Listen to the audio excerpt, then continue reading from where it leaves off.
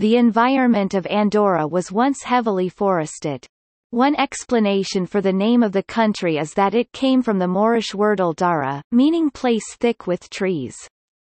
Andorra's mountainous environment attracts 12 million tourists each year.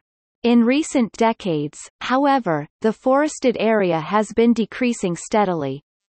Overgrazing of mountain meadows by sheep, with consequent soil erosion, is another environmental problem. According to a 2006 report issued by the International Union for Conservation of Nature and Natural Resources (IUCN), threatened species included one type of mammal, the common otter. The Apollo butterfly and the lesser horseshoe bat are vulnerable species.